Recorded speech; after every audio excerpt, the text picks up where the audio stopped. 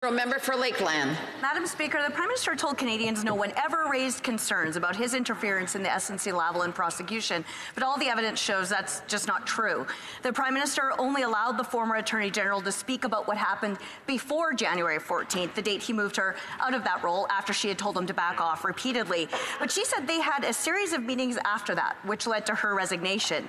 And the Liberals themselves keep leaking information that they won't let her talk about, even as of yesterday. When will the Liberals take responsibility and the cover-up and tell Canadians the truth? The Honourable Government House Leader. Madam Speaker, what's clear is that member, as well as the Conservative Party, have come to their own conclusions. And the reason why they're able to actually speak about this information is because all of the facts are on the table, Madam Speaker. All of the facts are now public because the Prime Minister waives solicitor-client privilege as well as cabinet confidence.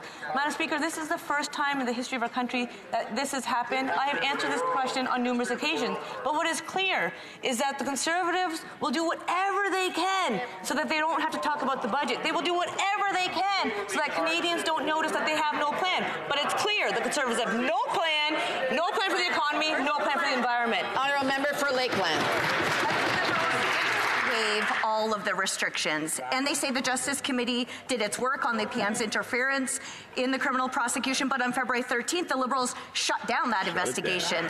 On March 26th, the Liberals stopped the Ethics Committee from holding any hearings at all. The Liberals say Canadians can have faith in the rule of law, but OECD anti-bribery officials are, quote, concerned and are, quote, closely monitoring Canada because of the Liberals' actions. The Prime Minister has contradicted himself many times. No one can believe a word he says. When will they end the cover-up and tell Canadians the truth? The Honourable Government House Leader. Madam Speaker, when the Justice Committee met for 5 weeks, in which they actually had witnesses appear, and they provide testimony. All of this information is on the public record.